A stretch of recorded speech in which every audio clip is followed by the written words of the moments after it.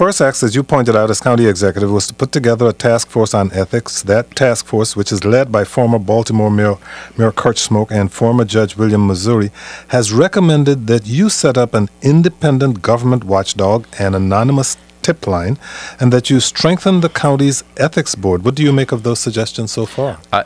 I think they're good suggestions. If I can just go back, Kojo, and just replay what happened from the first days that I took in office and show you how serious we were.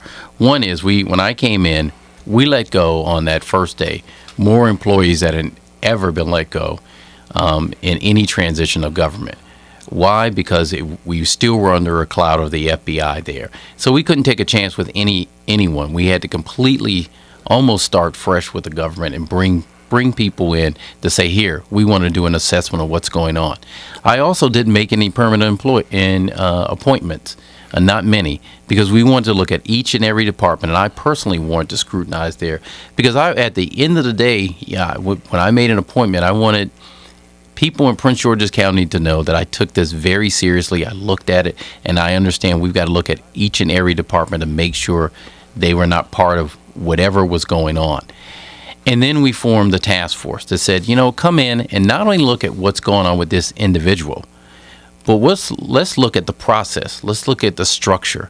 And what do we need to do to change the structure so there is no doubt in anybody's mind that if you come to Prince George's County, what we expect is a quality project. We expect a benefit for the community. That's what we expect out of you, nothing more.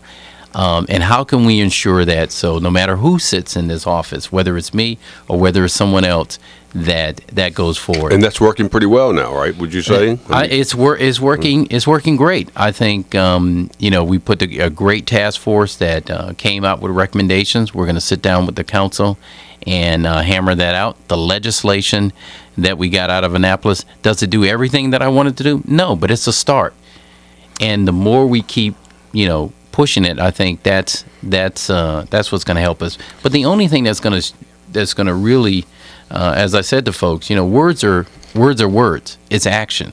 It's how we conduct business every day in the county and how I conduct business as the county executive.